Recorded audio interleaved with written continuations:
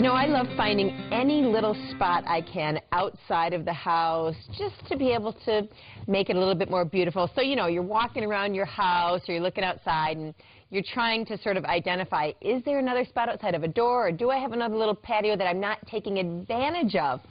You know me, got to take advantage of all these little spots, all these little moments. And just outside of our kitchen, we have this cute little patio. And we have a big sandbox and everything out here for the boys to play in. And I end up sitting out here a lot. I sit on the steps a lot, and I read and have a little glass of wine at night, and the boys run around and everything like that.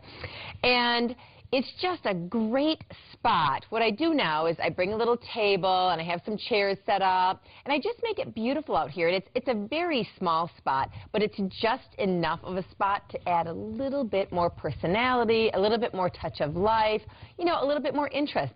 And the other thing I do that's really cool is I take this huge planter. This is normally in our house during the winter because it's so beautiful, you know, dragging that stuff in.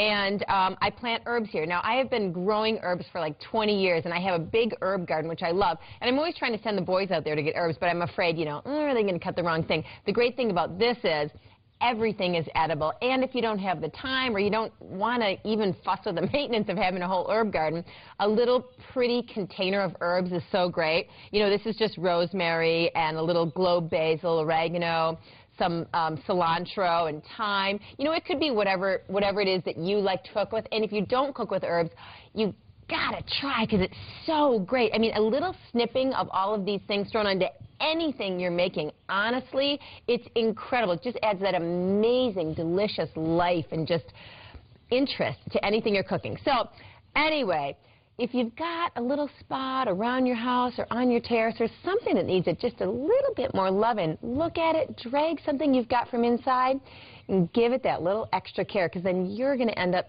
sitting out there enjoying your lemonade or whatever it is you're having just that much more.